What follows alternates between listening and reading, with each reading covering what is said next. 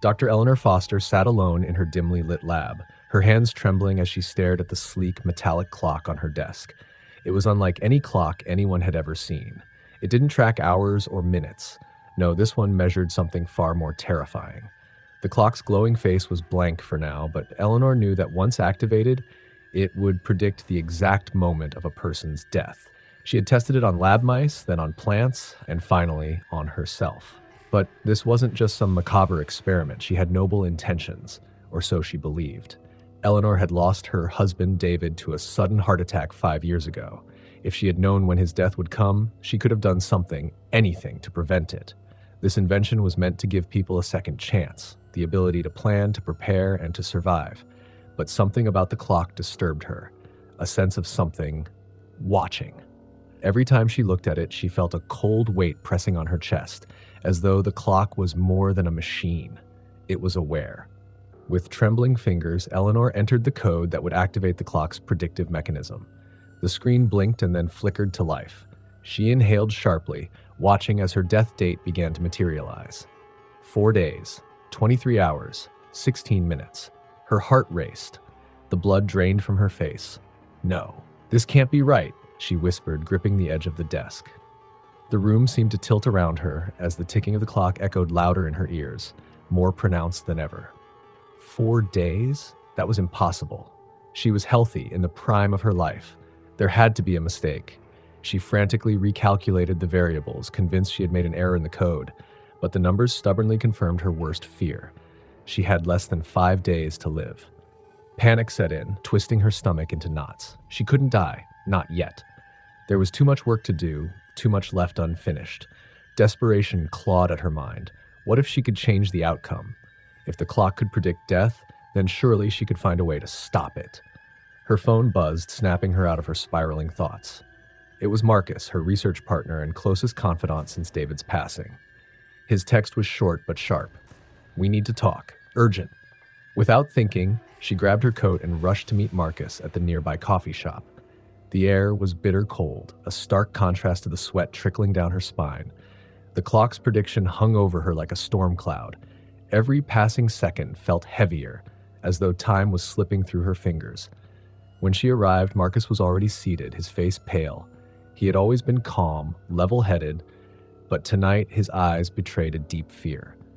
"Eleanor," he began, his voice shaky. "Something's not right. The clock, it's not just predicting. I think it's influencing." "What are you talking about?" she demanded, sitting across from him. Her pulse pounded in her ears. "I've been running parallel experiments, and every subject whose time we measured died exactly as predicted. But here's the thing, some of those deaths shouldn't have happened. Accidents. Freak events. It's like the clock knows more than it should, like it's ensuring its predictions come true." Eleanor's breath caught in her throat. Could that really be possible? Was her own death now inevitable? No. She refused to believe it. "I have 4 days, Marcus," she said, her voice barely above a whisper. His eyes widened in shock. "What? 4 days? I can't explain it, but I'm going to change this. There has to be a way." Marcus nodded, but Eleanor could see the doubt in his eyes. They talked for hours, brainstorming every possibility, everything from altering her environment to running further tests on the clock itself. But as the night wore on, exhaustion overtook them both. Eleanor returned to her lab, her mind buzzing with fear and ideas. She could feel the seconds slipping away, the pressure building. She had always been in control, always able to manipulate variables, to create solutions. But now, for the first time, she was trapped in a problem she couldn't solve. As she entered the lab, she froze. The clock, which had been idle on her desk, was now softly ticking. The ticking was rhythmic, methodical, like a heartbeat. But Eleanor hadn't set it to run. It was impossible. She approached cautiously, her skin prickling with a deep sense of dread. The screen, once displaying her death countdown, had changed. Now it flashed one word over and over again: run. Her breath hitched. She stumbled back, eyes wide, mind racing. It had to be a glitch, a malfunction, a product of her exhausted brain. But deep down, she knew. The clock wasn't just a machine anymore. It was alive, and it was coming for her. Eleanor's pulse quickened, her heart hammering in her chest as the word run blinked ominously on the clock's display. The lab suddenly felt smaller, its shadows longer and darker than before. The quiet hum of the machines around her seemed louder, more sinister, as if everything in the room was watching her, waiting for her next move. She turned away from the clock and stumbled to her desk, gripping the edges as she struggled to gather her thoughts. This wasn't possible. The clock was just a tool, an invention, a machine meant to predict, not to control or manipulate. But the message flashing on its screen made her doubt everything she had built. Her phone buzzed again, and she jumped, her nerves on edge. It was Marcus. "You okay? I've been thinking. Meet me at the lab. We need to figure this out." Eleanor hesitated, her mind racing. Should she tell Marcus about the clock's message? Would he even believe her? And worse, would he think she was losing it? She could barely believe it herself. But she couldn't ignore the creeping dread that had settled in her gut. Something was wrong, something far beyond her control. She grabbed her phone, her fingers trembling as she typed back, "I'm still here. Something's wrong with the clock. It sent a message. Run." Marcus's response was almost immediate. "Get out of there, Eleanor. Now. I'm on my way." She swallowed hard, her throat tight. Her eyes darted back to the clock. It was still ticking, its sound growing louder in her ears, filling the room with a relentless, pounding rhythm. But it wasn't the ticking that unnerved her. It was the feeling that something was lurking just beyond the edge of her awareness, like she was being watched, hunted. Without thinking, she grabbed her bag and darted out of the lab, the cold night air hitting her like a slap. Her breath came in short gasps as she hurried toward her car. She fumbled with her keys, her hands shaking so badly she could barely get the door unlocked. Finally, she slid into the driver's seat and slammed the door shut, locking it. She glanced back at the building. The lab loomed in the darkness, its windows gleaming under the dim streetlights. For the first time, it felt like a prison, a place that had trapped her in a nightmare of her own making. Her phone buzzed again. "Marcus. On my way. Don't move." She gripped the steering wheel tightly, her knuckles white. The clock's message kept flashing in her mind. Run. Why? What was coming? She didn't know, but the primal fear coursing through her veins made her feel like she was already too late. Minutes passed in agonizing silence as she waited for Marcus. Every creak of a tree branch or rustle of wind set her heart racing. She tried to calm herself, rationalize it, but the terror was overwhelming. And then, through the windshield, she saw it. The clock. It was sitting on the dashboard, though she hadn't brought it with her. She gasped, her body freezing in place as she stared at it in disbelief. She knew she had left it back in the lab. There was no way it could have followed her. The digital numbers blinked and shifted, the countdown still ticking away. But it wasn't the time remaining on her life that scared her. It was the message flashing on the screen once more. Run. Her scream caught in her throat, her chest tightening with sheer panic. She yanked open the car door, stumbling out into the cold night, her eyes wide with terror. The street was eerily empty, the shadows lengthening as if reaching for her. She ran. Her mind didn't know where she was going, but her legs moved of their own accord, desperate to escape the inexplicable nightmare that had consumed her life. Her breath came in ragged gasps as she tore down the deserted street, her footsteps echoing in the stillness. Behind her, she could hear the ticking, faint at first, but growing louder with each passing second. The same rhythmic ticking of the death clock, only this time it seemed to be following her. No, not following her, chasing her. She glanced back, her heart lurching in her chest as she saw something moving in the shadows. A figure, no, a presence, gliding after her. She couldn't make out its shape, but it was there, an indistinct form of darkness that seemed to pulse with the ticking sound. Faster. She had to run faster. Her legs burned with exertion, her lungs screaming for air, but she pushed on, driven by pure fear. She could feel it now, the presence closing in on her, the ticking growing louder and faster, as though time itself was speeding up. Suddenly, headlights appeared in the distance. A car. Marcus. Eleanor's hope surged, her feet pounding the pavement as she sprinted toward the approaching car. The presence behind her was so close now she could feel the cold breath of death on the back of her neck. She was almost there, almost safe. The car screeched to a halt and Marcus jumped out, his face a mask of worry. "Eleanor, get in!" Without thinking, she dove into the passenger seat, slamming the door shut just as the ticking reached a fever pitch. The presence, whatever it was, seemed to stop, lingering at the edge of the headlights, its shape flickering like a shadow in the wind. Marcus sped off, his eyes darting between her and the road. What the hell happened? The clock, Eleanor gasped, clutching her chest, trying to catch her breath. It's alive. It followed me. It was chasing me, Marcus. He frowned, glancing at her in disbelief. What do you mean? Chasing you? It's just a machine. No, she whispered, her voice trembling. It's more than that. It's sentient. It knows. It wants to make sure its predictions come true. Marcus tightened his grip on the steering wheel, his knuckles white. We need to destroy it. If it's doing this, we can't let it exist. Eleanor nodded, her mind racing, but deep down a sickening thought gnawed at her. What if it couldn't be destroyed? What if the clock had already decided her fate and there was nothing she could do to stop it? The clock had warned her to run, but where could she run when time itself was the enemy? The clock's ticking haunted Eleanor's thoughts, even as Marcus drove them through the dark, empty streets. The sound echoed in her mind, a relentless rhythm she couldn't shake. She sat in the passenger seat, staring out the window, her eyes flicking nervously to every shadow that passed. Marcus was silent beside her, his face tense with determination.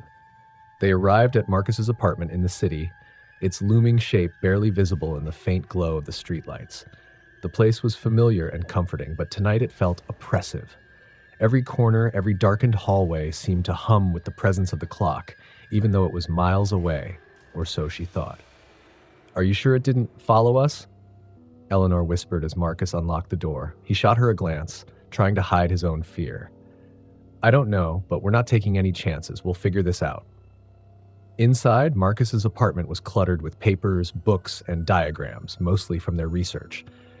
The sight of it, once a source of pride, now filled Eleanor with dread. What had they unleashed? What had she created? Marcus turned on the lights, his movements sharp and urgent. He pulled out his laptop and set it on the kitchen table. We need to go over the clock's code again, see if there's something we missed, some glitch or anomaly. Eleanor nodded, though a gnawing doubt lingered in the back of her mind. This wasn't just a code problem. The clock was no longer a simple invention. It had become something else, something alive, something malevolent. She took a seat across from Marcus, her hands still shaking. He started typing, pulling up the blueprints and algorithms they had written for the clock. As the screen filled with lines of code, Eleanor's mind wandered, replaying the events of the night. The chase, the ticking, the presence that had followed her, hunting her through the streets. Her phone buzzed, pulling her out of her thoughts. She picked it up, her heart skipping a beat. A new message flashed on the screen. You cannot run. Her blood turned to ice. The words stared back at her, mocking her attempt to escape. She dropped the phone, her breath coming in short gasps. What is it? Marcus asked, looking up from the computer, concern etched on his face. She couldn't find her voice. Instead, she handed him the phone, her hands trembling. His eyes widened as he read the message, his face going pale.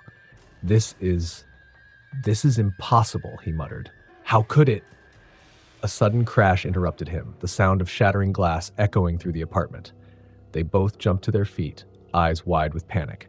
The living room window had exploded inward, shards of glass scattered across the floor.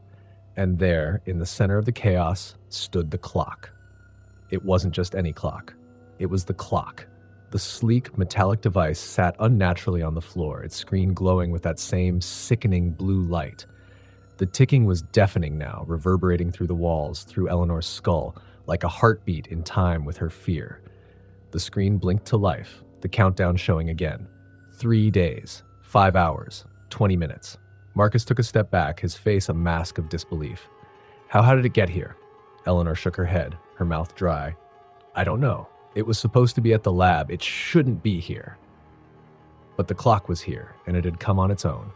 Marcus grabbed a metal wrench from the kitchen drawer, his jaw set in grim determination. We're ending this now. No, wait. Eleanor started, but it was too late. Marcus rushed forward, swinging the wrench down toward the clock with all his strength. The metal made contact with a sickening thud, but instead of shattering, the clock absorbed the blows, letting the wrench ricocheting off with a loud clang. Marcus stumbled back, his face twisted in shock. The clock was unharmed, the ticking never faltering. If anything, the sound grew louder, more insistent, filling the apartment with its unyielding presence. The screen flickered again, and a new message appeared. You cannot change fate. Eleanor's knees buckled and she sank to the floor, her heart pounding in her chest. This wasn't just a machine, it was something far worse. Something unstoppable. Marcus stood frozen, his eyes wide with terror. "We need to get out of here," he whispered, backing away from the clock. "Now." But as they turned toward the door, it slammed shut with a force that rattled the walls. The lights flickered, casting long, eerie shadows across the room. The temperature plummeted, a bone-chilling cold seeping into the air. Eleanor's breath came out in clouds, her body trembling uncontrollably. She could feel it now, the presence, the thing that had been hunting her. It was here, inside the apartment, and it wasn't going to let them leave. "What is happening?" Marcus whispered, his voice barely audible over the ticking. Eleanor shook her head, tears welling in her eyes. "I don't know. It's like the clock. It's controlling everything." Suddenly, the screen on the clock blinked again, and the ticking slowed. The message changed. "Time is mine." Before either of them could react, the air in the room seemed to shift, thickening, pressing down on them like a physical force. Eleanor gasped for breath, her lungs straining against the invisible weight. Marcus stumbled forward, clutching his chest, his face contorted in pain. Eleanor tried to move, to reach out for Marcus, but her body felt heavy, sluggish. She could feel the clock's influence seeping into her mind, twisting her thoughts, warping her perception of time. The seconds dragged on endlessly, stretching into an eternity, while her body remained frozen, trapped in place. Marcus collapsed to the floor, gasping for air, his fingers clawing at his throat. Eleanor's vision blurred, her consciousness slipping away as the ticking of the clock filled her ears. She was losing. Time was winning. And then, in the darkness of her fading mind, a final thought pierced through the terror. The clock didn't just predict death. The oppressive weight of the ticking clock bore down on Eleanor as she lay paralyzed on the floor, her vision swimming in and out of focus. Time seemed to stretch, bend, and twist in impossible ways around her. Every breath was a struggle, each second drawn out into an agonizing eternity. Beside her, Marcus gasped for air, his hands clutching his chest, his face contorted in sheer panic. Eleanor fought to keep herself conscious, her thoughts a chaotic mess. She had created this. The clock wasn't just predicting death, it was orchestrating it, weaving the fabric of time itself to control the end of life. And now it was her turn. Through the fog of her fading mind, she heard the clock's steady, rhythmic ticking grow louder, drowning out every other sound. The apartment around them seemed to dissolve into a swirling haze of darkness, shadows flickering and twisting as though reality itself were breaking apart. The screen on the clock blinked once more, displaying a new message. "Surrender to time." "No," Eleanor muttered weakly, her voice barely a whisper. She tried to move, but her body wouldn't respond. She could feel the clock's presence inside her now, a cold, invasive force burrowing into her mind, her very essence. The countdown was relentless, ticking closer and closer to her final moment. Suddenly, Marcus's voice broke through the haze. "Eleanor." His voice was strained, desperate, but it was enough to jolt her back to the present. She turned her head slightly, her eyes locking onto his. He was still alive, barely. His face was pale, his breathing shallow, but his eyes were wide with determination. "We have to. Stop it," he gasped, his voice raspy. "We can't let it win." Eleanor nodded weakly, her mind racing. She had to fight. She couldn't just let the clock take her life when I take Marcus's life. But how? The clock was controlling time itself, manipulating reality around them. How could they fight something so powerful, so inescapable? Then a thought flickered in her mind, something Marcus had said earlier. We need to destroy it. They had tried to physically break the clock, and it had withstood the blow. But what if there was another way? What if, instead of trying to destroy the clock, they could disrupt the very thing it was built to control? Time. Summoning every ounce of strength she had left, Eleanor forced herself to move. Her muscles screamed in protest, her limbs heavy and sluggish, but she pushed through the pain. Slowly, she crawled across the floor toward Marcus, who was still struggling to breathe. We need to overload it, Eleanor rasped, her voice hoarse. We need to disrupt the flow of time. Marcus blinked, barely able to focus on her words. How? He managed to choke out. Eleanor's mind raced, her thoughts frantic. The clock, it's linked to the algorithm. It uses time as its power source. If we can overload the system, feed it more time than it can handle, it might break. We have to make it lose control. Marcus nodded weakly, understanding flickering in his eyes. How do we do that? Eleanor crawled over to the kitchen table, her hands fumbling for her laptop. Her fingers were shaking so badly she could barely type, but she managed to open the clock's control system, pulling up the core algorithm that powered its predictive capabilities. The countdown to her death was still displayed on the screen, 3 days, 5 hours, and a few precious minutes. "We're going to flood it," Eleanor said, her voice shaky. "I'm going to input false data, more time than it can process. If I feed it an endless loop of time, it might destabilize the system." Marcus nodded, his breaths shallow but steady. "Do it." Eleanor's hands flew across the keyboard, entering line after line of code, trying to bypass the clock's restrictions. Her vision blurred, the room spinning around her as the ticking grew louder and louder, but she couldn't stop now. This was their only chance. She input the final command, a loop that would feed the clock an infinite stream of time, overwhelming its ability to control the flow of death. Her fingers hovered over the enter key for just a moment, a surge of fear gripping her. What if this didn't work? What if she was wrong and the clock would retaliate, sealing their fates even faster? But there was no other option. With a trembling hand, she pressed the key. For a moment, nothing happened. The clock screen continued to flash its countdown, the ticking still loud and oppressive. Eleanor's heart sank. Had she failed? Was this it? Then suddenly the ticking faltered. It stuttered, hesitating, as though the clock itself were confused. The lights in the apartment flickered wildly, casting long shadows that twisted and writhed along the walls. The air grew thick, heavy, as though time itself was warping around them. The clock screen flickered, its countdown freezing in place. 3 days, 5 hours, 16 minutes. Then the numbers began to spin wildly, flipping through days, hours, minutes, and seconds in rapid succession. The clock was no longer in control. "It's working," Marcus gasped, his voice weak but hopeful. Eleanor stared at the spinning numbers, her breath catching in her throat. The clock's power was unraveling. Time was slipping out of its grasp, breaking free from the control it had exerted over them.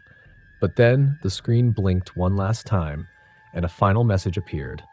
"You cannot escape what is already written." Before Eleanor could react, the clock exploded in a burst of light and sound, sending shockwaves through the room. She was thrown back, her body slamming into the wall with a force that knocked the air from her lungs. Everything went dark. When she opened her eyes, she was lying on the floor, the room eerily quiet. The ticking was gone. The clock was gone.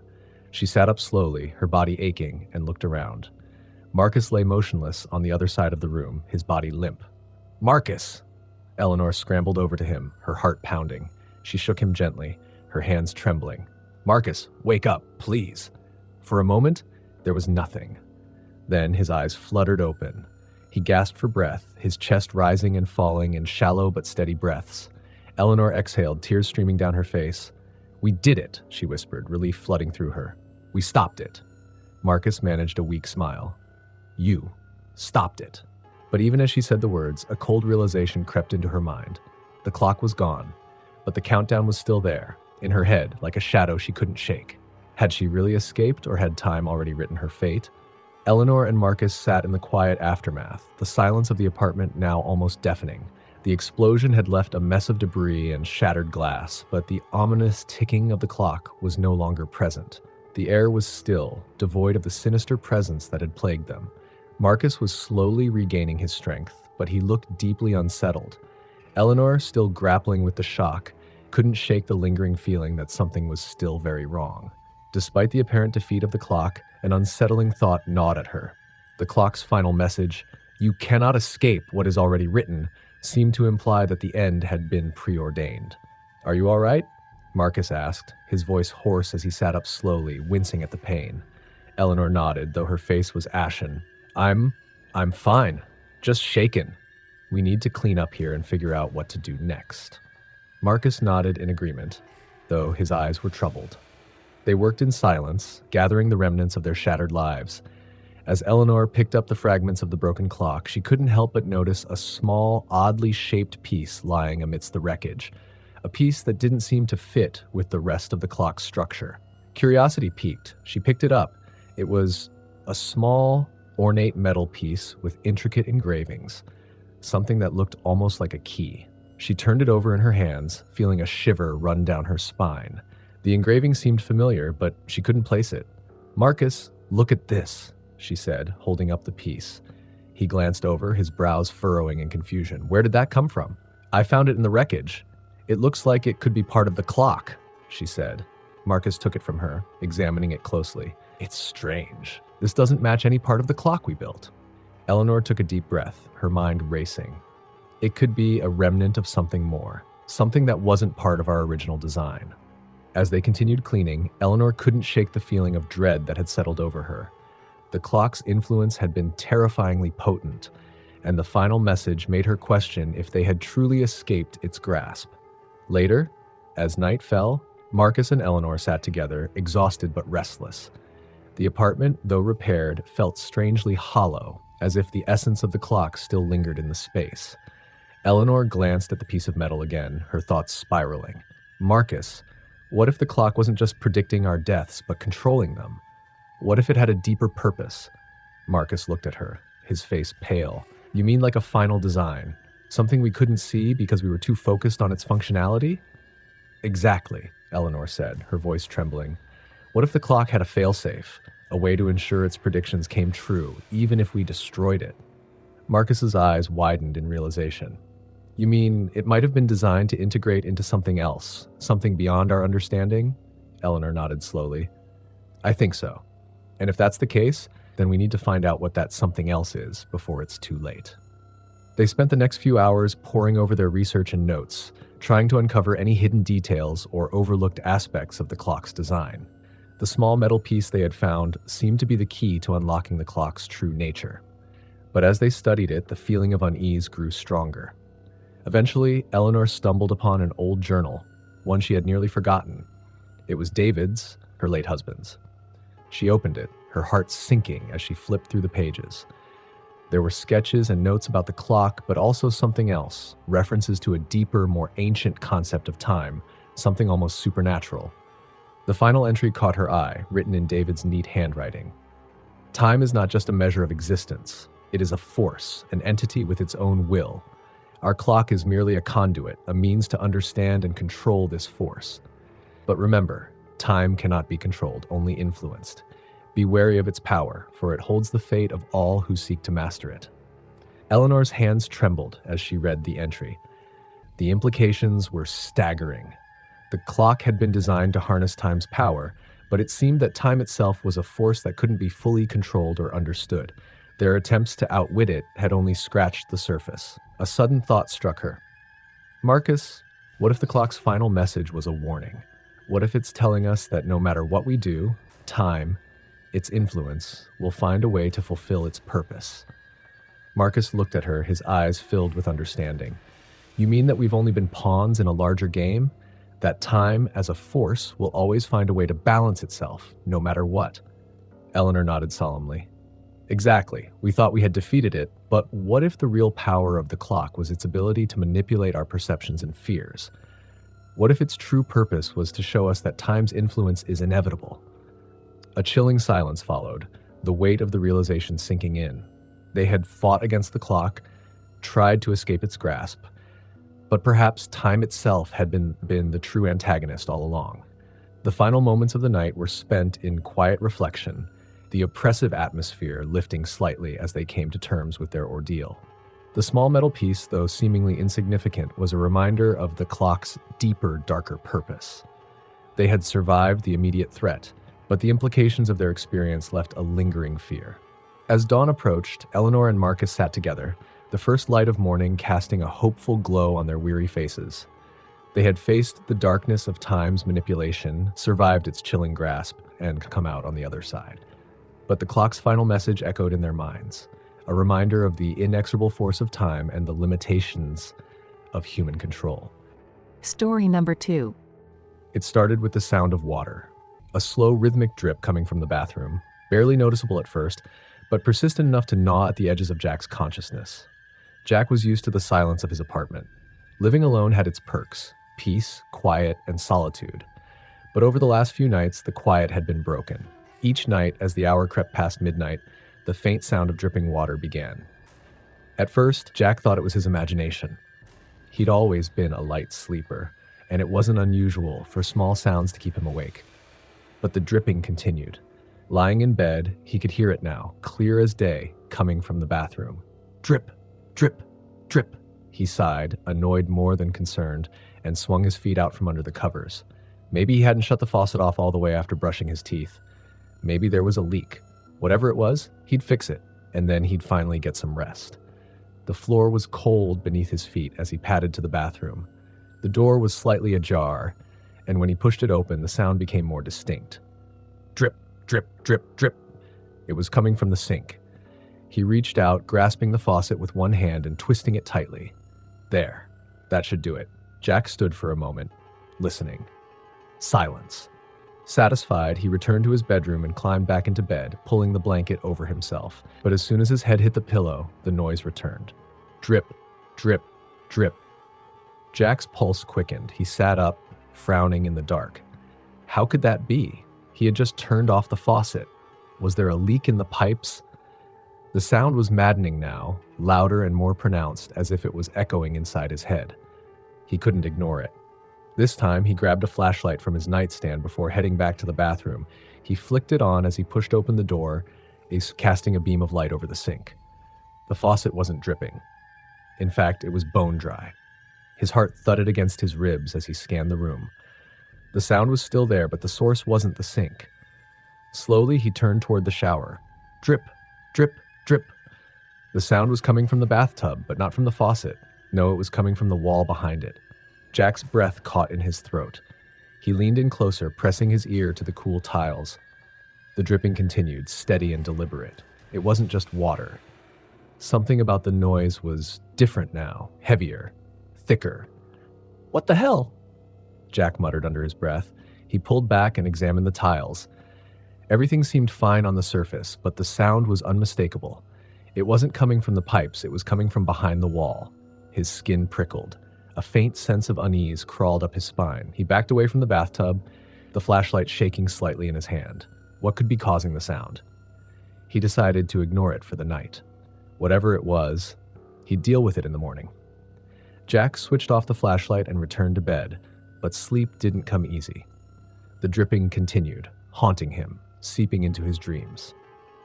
The next morning, he called the building's maintenance department. A man named Dave came by in the afternoon, and Jack explained the situation, how the dripping noise was persistent but seemed to be coming from behind the bathroom wall, not the faucet or pipes. Dave listened carefully and then smiled reassuringly. "Don't worry, man. Old building like this, we get this all the time. It's probably just a small leak in the plumbing. I'll take a look and see what's going on." Jack followed Dave into the bathroom, watching as he tapped on the tiles and inspected the walls.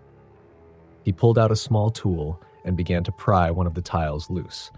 It popped off easily, revealing the drywall beneath. And that's when the smell hit them.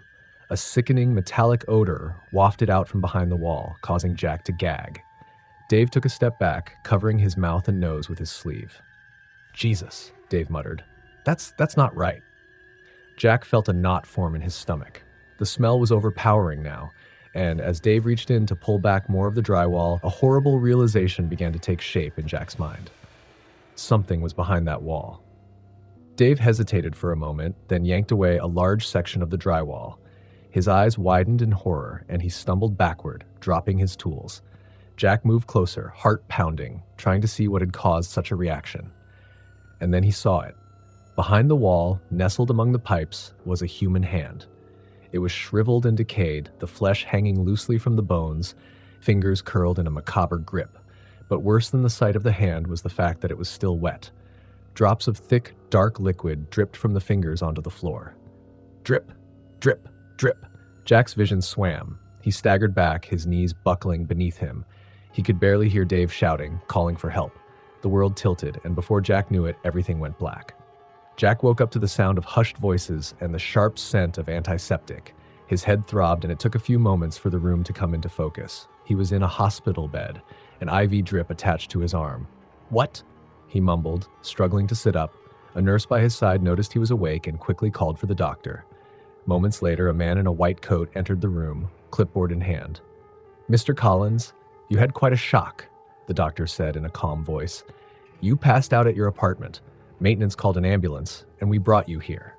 Jack blinked, trying to piece together what had happened. Then, in a sudden rush, the memories came flooding back. The dripping, the smell, the hand behind the wall. His stomach turned, and he winced as the images flashed in his mind. "The wall," Jack whispered. There was something behind the wall. The doctor gave him a sympathetic look. "I understand you're very shaken. It's not every day people find something like that in their home." "Something like that?" Jack repeated, his voice trembling. "It was a human hand. What happened to it? What did they find?" The doctor sighed, glancing at the nurse before speaking.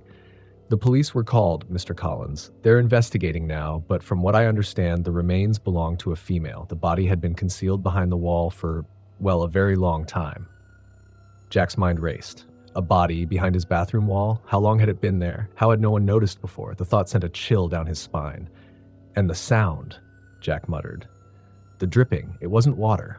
It was something else." The doctor didn't reply at first, as if weighing how much to tell him. "It appears," he said carefully, "that there was some decomposition, which led to the dripping you heard." Jack felt nauseous again. The idea that he had been living with something so horrific right behind the walls was almost too much to process. He took a deep breath, trying to keep calm. "When can I leave?" Jack asked. "We'll keep you overnight for observation," the doctor replied. "But you should be able to return home tomorrow, assuming everything looks good." Home. The word filled Jack with a sense of dread now. His apartment, once a place of solitude and safety, felt tainted, infected by the discovery. Still, he nodded, knowing he had little choice. He needed answers, and staying in the hospital wouldn't provide them.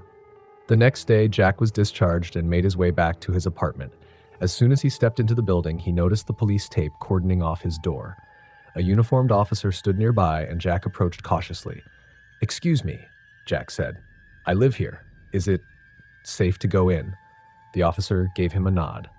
"The scene's been cleared. You're free to enter, but we'll need to ask you some questions later." Jack thanked him and stepped inside. The apartment felt eerily quiet now, even more so than before. The bathroom door was ajar, and though he wanted to avoid it, he knew he had to see. He approached slowly, heart thudding in his chest, and peered inside. The tiles were cracked and removed, the wall torn open. The hand, along with the rest of the body, had been taken away, but the space behind the wall remained exposed, a gaping hole filled with the mess of ancient pipes and crumbling plaster. Jack knelt down, staring into the void. The air was still heavy with the faint metallic scent, and he felt a wave of nausea wash over him. But something else caught his attention now. There was something behind the remaining drywall, something scratched into the surface. He reached out, his fingers tracing the jagged marks. It was faint but clear. A name. Eleanor. Jack recoiled. The name sent a jolt of recognition through him, though he couldn't quite place why. He stood, backing away from the hole, and then turned to leave the bathroom. But as he stepped into the hallway, a sudden, sharp sound echoed through the apartment. Drip, drip, drip. Jack froze, his blood running cold. He whipped around, staring at the bathroom. The faucet was off, the pipes had been checked. There was no possible explanation for the noise. And yet it persisted. Drip, drip, drip. The sound grew louder, more insistent. Jack felt a surge of panic, his mind racing. The dripping wasn't coming from the bathroom this time. It was echoing from deeper within the walls, moving through the apartment like a living thing. Jack bolted for the door, flinging it open and stumbling into the hallway. His breaths came in ragged gasps as he slammed the door shut behind him. He leaned against the wall, like heart pounding, trying to make sense of it all. What was happening in his apartment? The body, the name scratched into the wall, and now the noise. It didn't make any sense. But one thing was clear. Whatever had been hidden behind that wall wasn't at rest. It wasn't over. The door to the neighboring apartment creaked open, and an old woman poked her head out.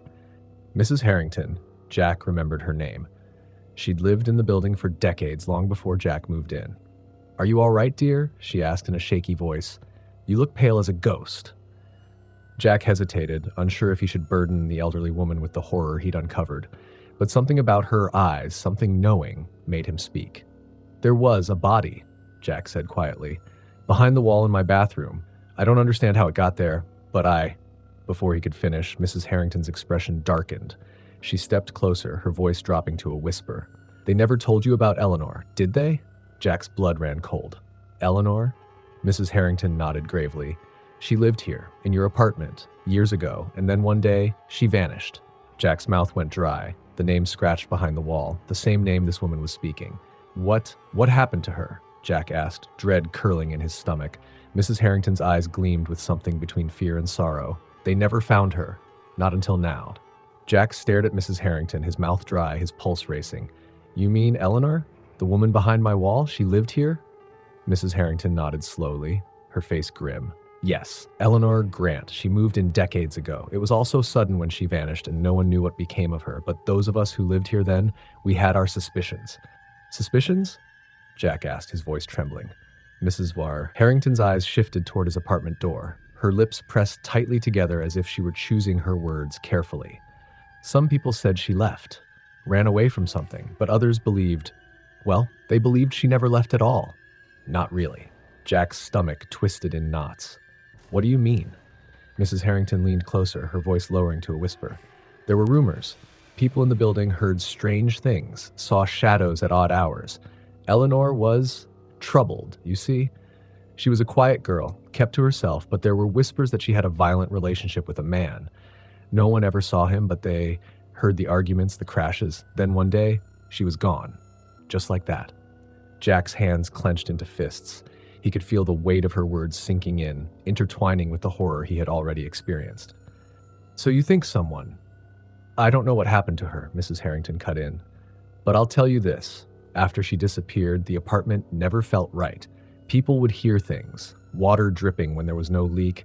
Strange sounds in the walls. Some even said they saw her, standing in the hallway late at night. Jack's heart pounded in his chest. The dripping, the noises. It had all started the moment he moved into the apartment. He wanted to say something, to tell her about the name scratched into the wall, but his throat was too tight. It was as if the weight of the truth was pressing down on him, suffocating him. And no one did anything? Jack asked finally, his voice barely above a whisper. Mrs. Harrington gave him a sorrowful look. No proof. No body. No one to accuse. The police searched the building when she disappeared, but they found nothing. After a while, people stopped asking questions. The apartment stayed empty for years after that. But you... She paused, looking Jack directly in the eyes. You brought it all back. Jack's skin prickled. What do you mean? The day you moved in, people started hearing the dripping again. It's as if Eleanor is trying to tell you something. She wants you to know what happened. Jack shuddered, stepping back. This was too much. He felt like he was standing on the edge of a terrible precipice, teetering on the brink of something dark and unknowable. Mrs. Harrington must have sensed his fear because she gave him a weak smile, though it didn't reach her eyes. Just be careful, dear. Sometimes it's better not to dig too deep. Some things should stay buried. Back in his apartment, Jack paced the floor, his thoughts racing. Eleanor's story gnawed at him, filling him with equal parts curiosity and dread. Mrs. Harrington's warning echoed in his mind. Some should stay buried. But how could he leave it alone? A body had been in his walls, hidden for God knows how long, and the name scratched behind the drywall was no coincidence. But what terrified him most was the thought that Eleanor wasn't done with him. She had been trying to reach out, to make herself known. The dripping, the scratches, the sounds, none of it was random. She had been waiting for someone to uncover her secret. But what did she want from him? The thought was interrupted by another noise, a soft creaking like the sound of wood bending under weight. Jack stiffened, turning his head toward the bathroom. The door, which he had left wide open, was now slowly swinging shut. His breath hitched. There was no draft, no windows were open, yet the door moved as if someone had pushed it. Jack swallowed hard and moved cautiously toward the bathroom. The air felt thick with something unseen, and the closer he got, the more oppressive it became. His hand trembled as he reached for the doorknob, pushing it open wider. The bathroom was empty. Nothing out of place. The tiles were still cracked, the gaping hole in the wall still exposed, but something felt different. He could feel it in his bones. He stepped inside, the hairs on the back of his neck standing on end. The air was colder here, unnaturally so. And then he heard it again. Drip, drip, drip. The noise seemed to echo from deep within the walls, louder now, more insistent. Jack's chest tightened as he scanned the room. His eyes were drawn to the open wall, to the dark space beyond the pipes and drywall. And then, as if in a trance, he crouched down, shining his flashlight into the void. At first, He saw only shadows and cobwebs, but as the beam of light moved deeper, it caught something. Something metallic. Jack reached in cautiously, his fingers brushing against cold metal. He pulled it out, heart racing, and stared at the object in his hand. It was an old, rusted locket. The clasp was corroded, but with a little force, Jack managed to pry it open. Inside was a small, faded photograph of a young woman. Her face was delicate, with soft eyes and dark hair. A chill ran through him as he realized he was looking at Eleanor.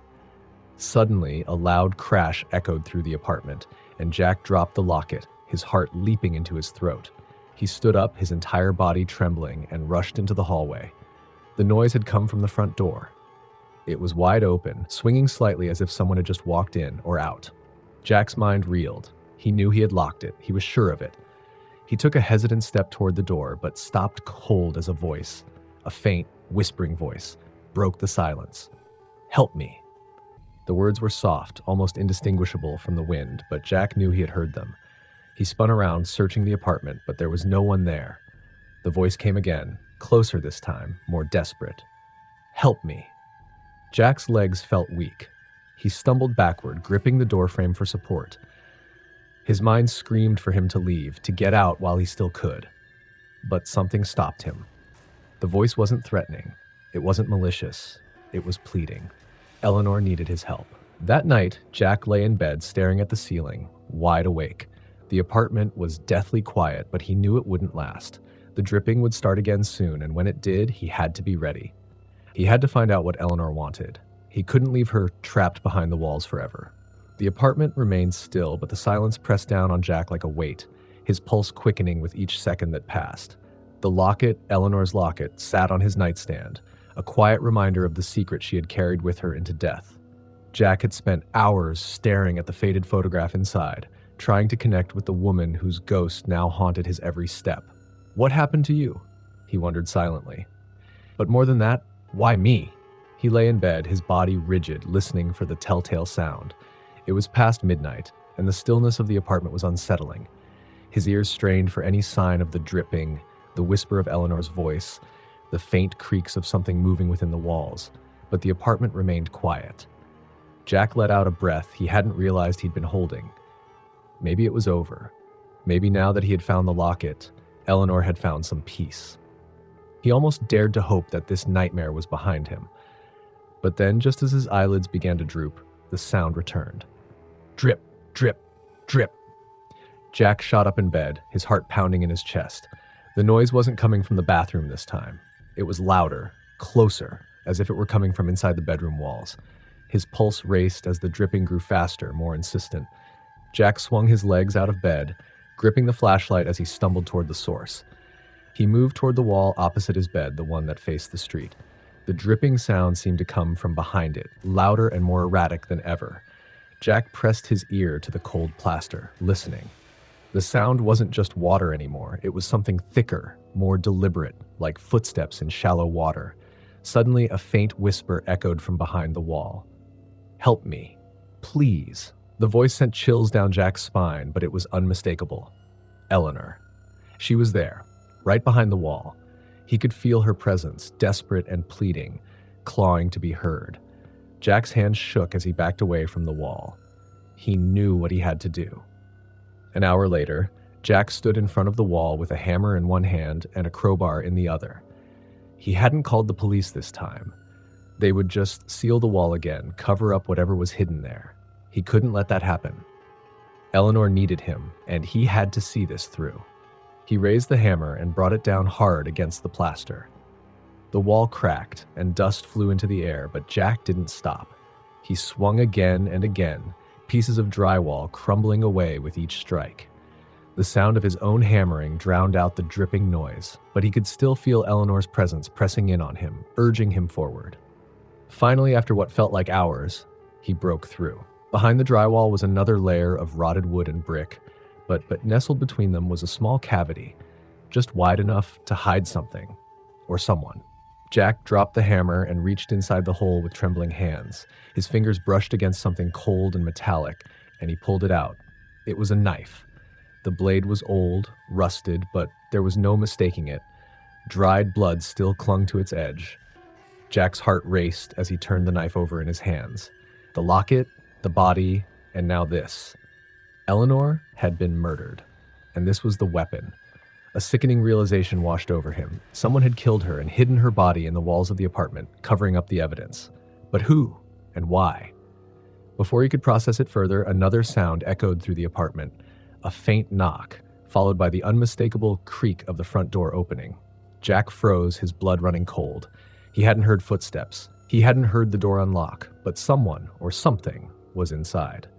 Slowly, he turned to face the hallway, his breath coming in shallow gasps. The apartment was dimly lit by the streetlights filtering through the windows, but the hallway remained shrouded in darkness. Jack could feel a presence there, something cold and heavy watching him from the shadows. And then he saw it. A figure standing in the doorway, tall and still, its face hidden in the gloom. Jack's stomach lurched as a wave of dread crashed over him. The figure didn't move, didn't speak. It just stood there, as if waiting for him to make the first move. "Eleanor?" Jack whispered, though he knew it wasn't her. The figure stepped forward into the light, and Jack's heart nearly stopped. It was a man. His features were sharp, gaunt, his eyes hollow and lifeless. He wore an old-fashioned suit, the kind you might see in photographs from the 1940s, and his skin had a pale, almost translucent quality to it. But it was the expression on his face that terrified Jack the most, cold, emotionless, as if he were nothing more than a shadow. The man took another step toward him, and Jack backed away, his hand tightening around the knife. "What do you want?" Jack demanded, his voice shaking. The man said nothing, but his gaze flicked to the knife in Jack's hand, and for a brief moment, something like recognition flashed across his face. Jack's breath caught in his throat as he realized the truth. This was Eleanor's killer. The man took another step forward, and Jack's mind screamed for him to run, but his feet were rooted to the spot. The figure loomed closer, his presence oppressive, suffocating. Jack could barely breathe as the man reached out a hand, pale fingers outstretched. And then, just as the man was about to touch him, a scream pierced the air, high-pitched, agonized, and unmistakably female. "Eleanor!" Jack shouted, spinning around toward the sound. The bathroom door was open, the lights flickering inside. The scream echoed again, louder this time, and Jack ran toward it, his heart pounding in his chest. He burst into the bathroom, his eyes darting around for any sign of her, but the room was empty. Suddenly, the lights flickered one last time, and then went out, plunging the apartment into darkness. Jack stood in the doorway, gasping for breath, the knife still clutched tightly in his hand. The dripping sound had returned, louder than ever, echoing through the walls, relentless. Drip, drip, drip. And then, through the darkness, Eleanor's voice whispered once more. "Help me." Jack turned toward the hole in the wall, his heart racing. It wasn't over. The darkness pressed in around Jack, thick and impenetrable, as Eleanor's voice whispered through the apartment, pleading, desperate. "Help me." Jack's hands trembled, the rusted knife still clenched in his grip. He couldn't think, couldn't breathe. The bathroom door creaked behind him, and the air was thick with a musty, almost decaying smell. It was as if the apartment itself was rotting from the inside out, just like Eleanor's body had behind the walls. Drip, drip, drip. The sound was everywhere now, filling the apartment like the heartbeat of something malevolent, something ancient, and it was coming closer. Jack stumbled back into the hallway, the oppressive darkness swallowing him whole. His mind raced. The killer, Eleanor's killer, had been there. He had seen him, but the man was no longer flesh and blood. He was something else now, something tied to this place, just as Eleanor was. Jack could still feel the man's icy presence lurking in the apartment, a dark shadow waiting in the corners, watching his every move. But Eleanor's voice was stronger, pulling him back to the gaping hole in the bathroom wall. This was it, the end game. He had to finish what she had started. Jack knelt in front of the exposed wall again, his flashlight flickering. The cavity where he had found the knife seemed larger now, darker, as if it stretched deeper than it should have. The dripping sound was louder here, more deliberate, and the air smelled of damp rot. He shined the flashlight inside, expecting to see nothing but old pipes and debris. But there was something else, something further back, another hidden space. Jack's pulse quickened. He reached inside, feeling around blindly. His fingers brushed against something soft and cold, and he recoiled. It felt like fabric, old and worn. Heart pounding, he forced himself to reach back in, his hands trembling. He grabbed hold of the object and slowly pulled it out. It was a dress. A simple, white dress, yellowed with age and stained with dark, reddish marks. Blood. Jack's stomach churned. This had belonged to Eleanor. It had been hidden with her all these years. As Jack held the dress in his hands, the temperature in the room plummeted. A cold gust of air swept through the apartment, rattling the windows, and Jack could feel the hairs on his arms stand on end. The man, the killer, was near. He could feel him watching, waiting. Suddenly, the bathroom door slammed shut with a deafening bang, and Jack jumped to his feet, dropping the dress. The lights flickered, and the shadows in the room seemed to stretch and writhe as if they were alive. And then, in the dim light, Jack saw her. Eleanor. She stood in the corner of the bathroom, her ghostly figure pale and translucent, her dark hair hanging in limp strands around her face. Her eyes were wide, filled with an unbearable sadness, and her lips moved soundlessly as she stared at Jack.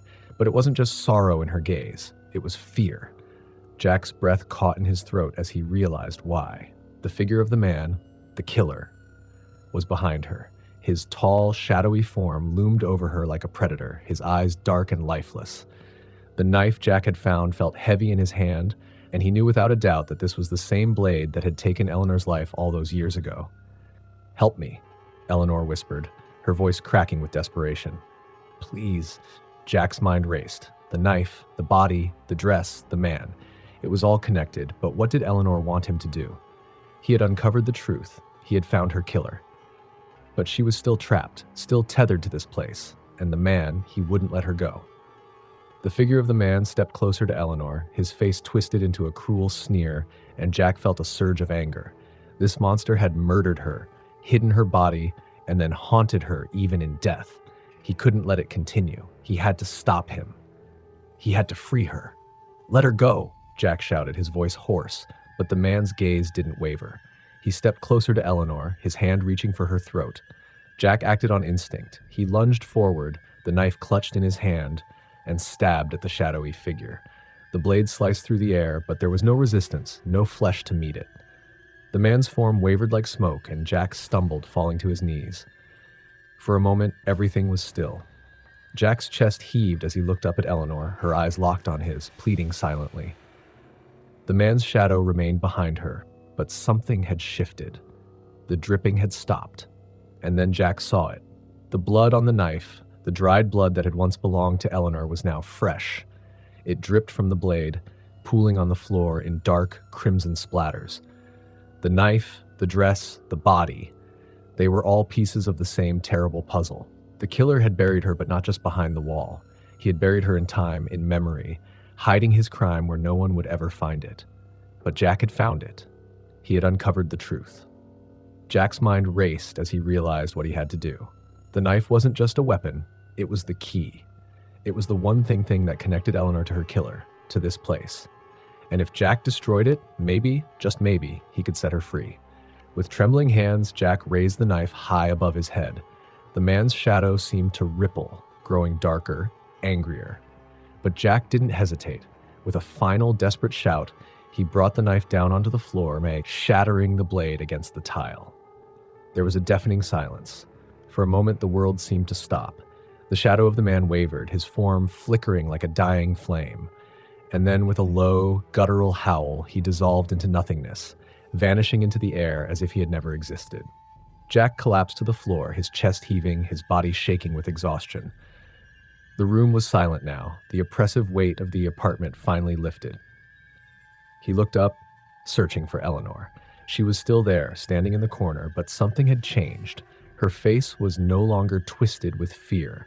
Instead, she looked at Jack with a kind of quiet relief, a peacefulness that hadn't been there before. "Thank you," she whispered, her voice soft and gentle. Jack's eyes filled with tears as he watched her. Slowly, her figure began to fade, her translucent form dissolving into the air like mist in the morning sun. And then, just as quickly as she had appeared, she was gone. The apartment was still. The dripping had stopped. The darkness had lifted.